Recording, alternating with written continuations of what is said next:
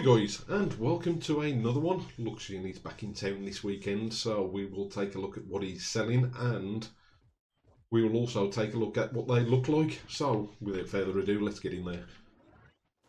First off, we've got the amount, which is the steaming cycle. We have got an alloy, which is the shimmying shamrock.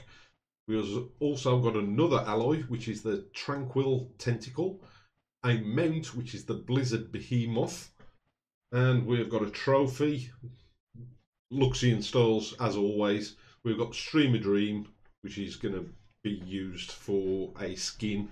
And as always, the Golden Hood Dragon souls. So get them if you can. But first of all, we will be looking at the steaming cycle. So let's take a look at it.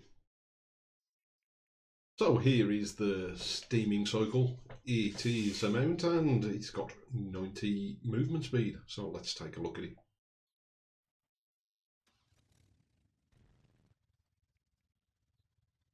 Doesn't look too bad actually. That is to me. Yes. I like it. I like that one.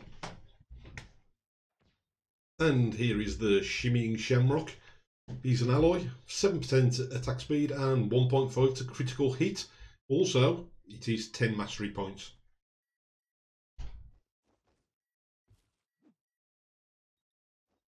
And here is the tranquil tentacle. Alloy, 3 to maximum energy, 15 to energy regen, 10 mastery points.